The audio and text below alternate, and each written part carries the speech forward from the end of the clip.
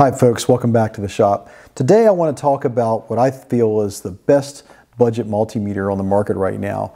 Both of these meters are made by a company called Kaiweets.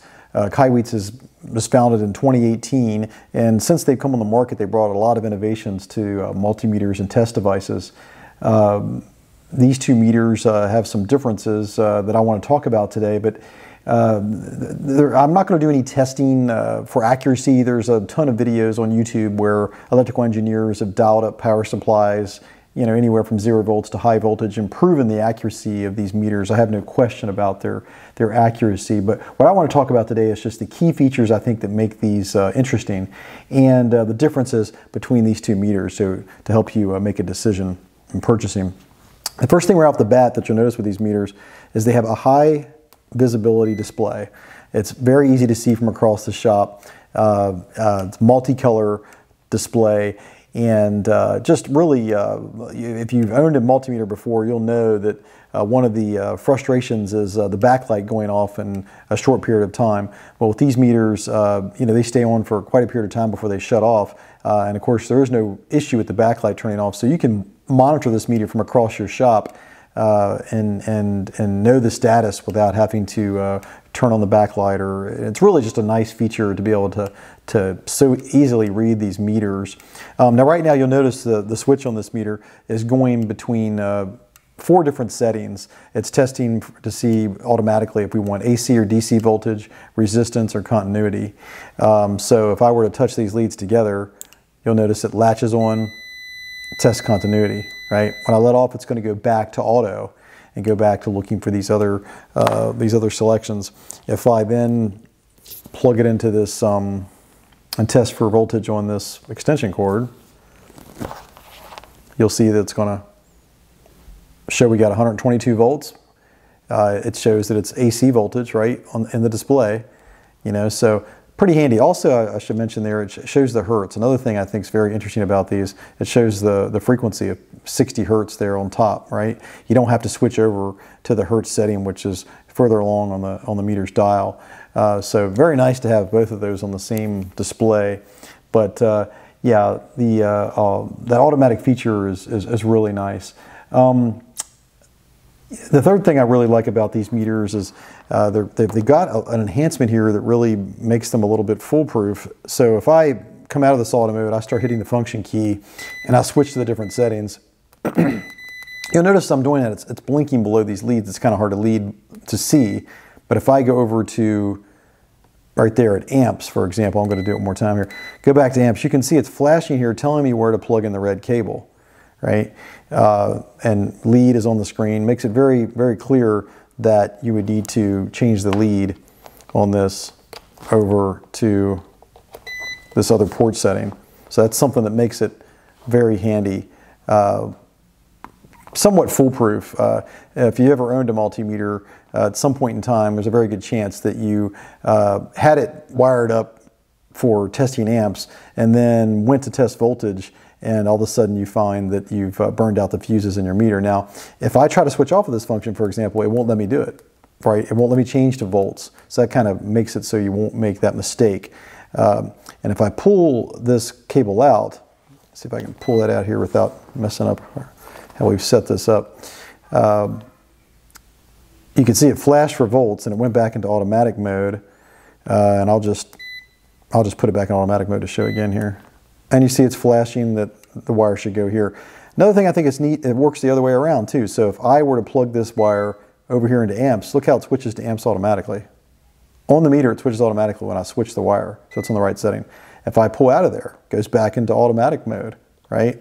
Come over here, it's back on voltage. So that is a big change to multimeters. Really helps you from making a mistake, even if you know exactly what you're doing and you understand that the probes have to be hooked up into the right place. It really can prevent you from making a mistake, maybe when you're in a hurry or you've got some distractions going on when you're trying to run the meter, but just really a nice feature. And the last thing that I really like about these is of course they have a non-contact non-contact voltage tester over here on the far right. And they both have this feature. It gives a L here and beeps slowly, one green light at the top on this ST600Y Kaiweets meter. But if I slide it over, you could see it detects more voltage, the beeps become more rapid. And now you can see it's showing high voltage there when I test on this wire. H here, 2 green lights and a red at the top. So the non-contact voltage tester works well. But what I really like about it, and I think what makes it unique, is that when I go in here, you can do what's called a live test. You can just take the positive lead, don't need the negative lead, you can put that in there and it beeps. Now this is excellent if you're trying to find a breaker, you know, and you can plug this into receptacle, go flip the breakers and find out which one you need to flip without having to have an additional piece of equipment. So really a lot of features in these meters, but those are really the key 4 or 5 things that I think really separate them from any other meter. One of the things I think, I'm sure I probably failed to mention, is it does show the temperature on here as well the whole time, which is nice. Now it shows it in Celsius. Unfortunately, this is one thing I really wish they would change, is when you turn the temperature setting, it shows Fahrenheit at the top and then Celsius here. But there's no way to toggle these. There's no way to flip these around to where Celsius is up here and Fahrenheit's here, so that when you switch off of it, that it would show Fahrenheit at the top. So it would be nice if they let you change the unit of measure for temperature. But so those are the key features that I like about these meters that they both have in common. Now the key differences between these two, I'll turn on the KM601. Of course, this KM601, you know, this guy here is really, you know, more of an advanced meter, more advanced features.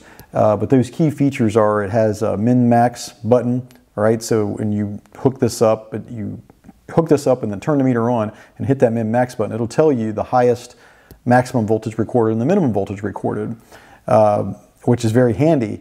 So it has that feature. It can test millivolts and milliamps. This one cannot. This one can do 1,000 volts. This one is rated up to 600 volts. This one doesn't have a range change. Over here you have a button for changing the range. Of course that changes the decimal point if you're testing voltage. If I see if I can get it to, yeah. Another thing I don't like about this one, you got to go all the way around to get back to volts, right? So we're on voltage there now. Okay, so if I hit range, you'll see it's just moving the, moving the decimal point. Yeah. Yep, moves the decimal point to different locations. This one doesn't have that feature. And another key thing is, between these two meters, is the latching out of auto for continuity. So on this KM601 right now, I'm going to show you how quick it latches for continuity in auto. To get auto back on, I got to hold the function key down, put it back in auto. Okay, here we go. Now you'll see it goes into continuity mode, but not nearly as fast as the KM601. Watch how quick this guy's going to go into latch on and out of auto mode. Of course, the same thing here. I have to hold down the auto button here to get it back in auto, I believe. There we go. It says auto on the display. So let's see how quick it comes in out of auto and into continuity testing mode. See, much quicker. Yeah. That is a key difference. I really wish the ST600Y was faster to latch. But you know, you can always go to manual mode and switch over to continuity, and the KM or the ST600Y latches on very quickly. See that? So if you're testing a lot of continuity and you don't want to wait for it to come out of auto, you can do it manually. So for me, you know, picking between these two meters is kind of tough, right? Things I don't like about the KM601. I don't like the fact the leads wire onto the bottom. Like, there's a lot of things about this one I like. I like the size. I like the size of this ST600Y meter. It feels good in the hand. I like the fact the leads mount on the front instead of on the bottom. I like this key configuration because as you're operating this, you can press all these keys with your thumb, right? You don't have to change your hand position. I mean, whether you're turning it on or changing the functions or turning on the light in the back. You know, with this meter over here, the KM600 or 601, you got to turn it on up top. There's automatic power off override button here.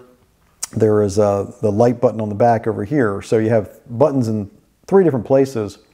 Not that you use this one much, but you got buttons in different places. They're not all down here on the bottom like they are on this guy. To me, this one is just more intuitive, right? Even the display, you'll notice it's got this green arrow. If I hit select over to the yellow side, the arrow turns yellow. You know, a minor difference, and I don't like the fact it beeps as you change functions. But the other great thing is you can back with the function button. When you change functions on this meter, you've got to go all the way around the dial. Right? There's no way to go back, whereas this ST600Y lets you go backwards and forwards, which is very handy. But I found this meter to be more intuitive, the 600Y. I wish it had a min-max function. That would be great. But that's some of the things I like to see on this. You know, a min-max function, a magnet, and potentially a hook on this guy to mount it. And let the user toggle this unit of measure here for temperature. You know, let them put Fahrenheit there. But I'd really like to see those 3 features in this multimeter. So I feel this one's more intuitive. I like the layout of this meter better. The screen is just slightly smaller. I mean, we're talking about, you know, this one's a little over 2 inches, I think, on the width, and this one's just at 2 inches or so. So it's a minor difference in width, and it's the same with the length. Just not that big of a difference in the screen sizes. But this one here I just found to be very, very handy, much smaller. It's always great when the leads are on the top. These leads here, you know, they kind of get in the way. You push them off to the side or the back. They hook on a table when you set it down. They're really not in a great place, you know, on this meter. Now it does light up here on these lights. You'll notice as I've been changing the function key that it flashes down here to tell you where to put the leads in the bottom, just like this one does. But, you know, this is just a better layout. I think unless you're dealing with the clamp meter, it's best to have these leads on top of the meter. So after using them for a while, I definitely prefer the ST600Y because it is more intuitive. It's handier. I like the layout better, the size of it, etc. But you know, I really do like the fact that the min-max is on this KM601. So if you're looking for features, you need some of those key features I've mentioned, millivolts and milliamps, and if you need to go up to 1,000 volts, of course, because the KM601 is up to 1,000 volts, it has larger leads, right? You can see that since the ST600Y is rated for up to 600 volts, that the leads are a little bit smaller, you know, and that's typical for multimeters, that you'd have that difference in size. So unless you need those, one of those key 4 or 5, I think it's about 5 features, the 5th one being the quick latching, but unless you need one of those 5 features, I would totally go with the ST600Y. It's just a smaller, handier meter that it's just a lot easier to use the function keys and spin these leads out of your way.